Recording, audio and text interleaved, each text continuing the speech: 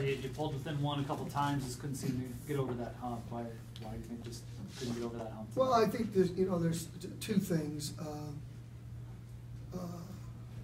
Both times where we got it to 1 point, we gave up layups right at the basket.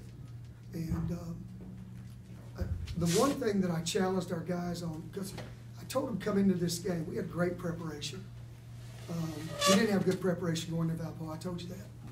And we didn't have good practices, we didn't have good preparation, our guys didn't have good energy. We had everything coming in this game was all thumbs up. And so I told them, I said, so if we've had great preparation, we feel like we've got a good game plan. The last thing is our mindset and our focus. And we had 2 timeouts tonight in which we drew up 2 specific plays, one of them actually at the end of the ball game, and neither one of them did, with initials on the board telling them, pointing them where to go, and we lost our focus. Defensively, we lost our focus on 2 scout report things, and they were specific on what we talked about, and we just didn't execute. And when a game's tight, Todd, guys are thinking offense. And it's not the way, it's got to be the other way. If we just get a stop, we'll get a chance. And you can't trade baskets, and that's what we did. And give them credit, they did a good job. But at least this was so much better than the feeling that I had when we went to Valpo, because we were never in the game at Valpo. And tonight, even at halftime, I did not feel bad. I didn't feel bad at halftime. I thought it's the first time this year that we played selfish. And I told them that. And our guards were extremely selfish in the first half. They were 3 for 16, I think, from the field in the first half. And our bigs were 6 for 11. And our guards were selfish. So I knew, we went in at halftime, we just said, if we'll do this, we'll put ourselves in a position to win the ball game. And at least they did that for the most part. Brian said that you took him out of a lot of their offense. They wanted to run the second half.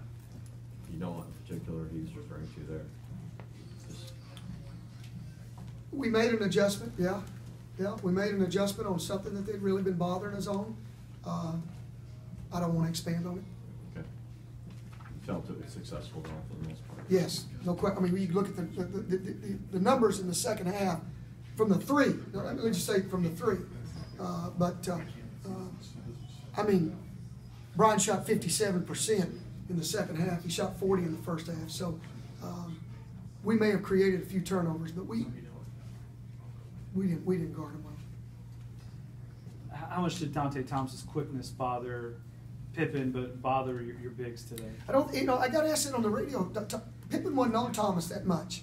I mean, it was somebody else's responsibility on Thomas. He ended up on him a few times, but obviously there at the end, that was, he was on him because of the substitution. But for the most part, he didn't guard Thomas most of the game, but his quickness bothered him certainly. Did you like what you saw out of Pippen? At least, I thought he took better shots closer to the rim. Yes, that helped us a ton. It was a point of emphasis. We told him if he didn't get a certain amount of rebounds, he'd have to sit over there for the rest of the game. He got 9 rebounds, 8 more than what he had at Valpo. He out-rebounded a dead man at Valpo by 1. I've used that line a few times. Okay, guys, thank you.